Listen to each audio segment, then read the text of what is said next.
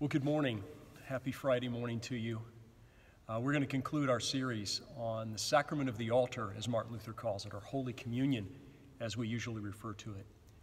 One of the saddest things that I hear, normally from people who are brand new to church, is, I'm not worthy to come forward for Holy Communion. Pastor, if you knew what my life was like, if you knew the things I'd done, you would know that I'm not worthy to come up and receive this gift.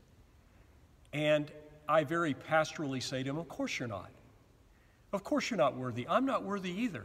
I mean, this is a gift that's given to us. In fact, it's given for what? For the very purpose of the forgiveness of sins. So in other words, this is the medicine. You might say this is the vaccine for our sinful condition. This is something that helps us to move forward with life. A lot of times the illustration I've used is taking out the trash. I mean, you've got to take out the trash. If you don't, it's going to start to smell. You've got to do it on a regular basis.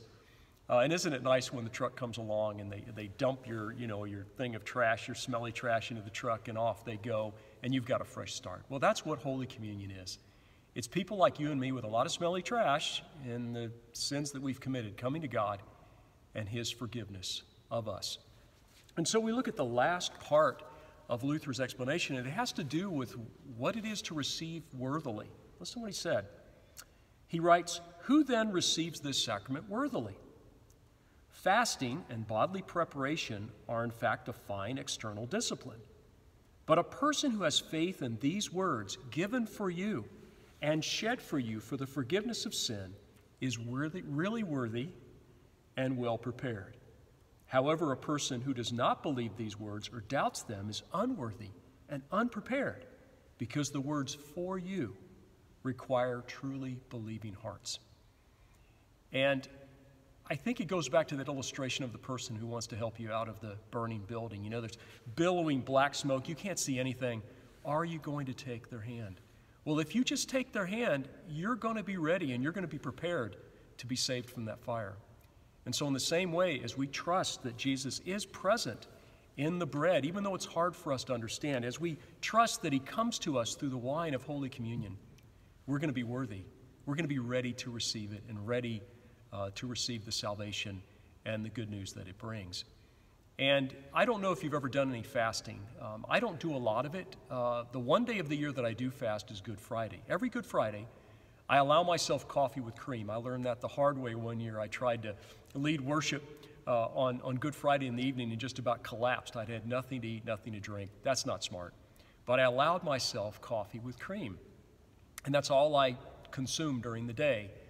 And your stomach starts to rumble, it starts hurting. It makes you aware. It reminds you of the goodness of God's blessings of food. It reminds you of who you are in the presence of God. And that's a good thing. But what Martin Luther is saying here is it does not earn you anything.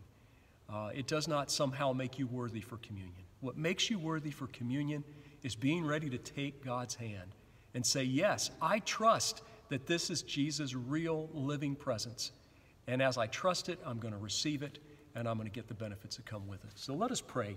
Heavenly Father, remind us that all of us are unworthy to receive Holy Communion. And yet, Father, as we take your hand, as we trust the promise of your Son that this is His body and blood, we receive what we need. We receive strength for the journey. We receive new life.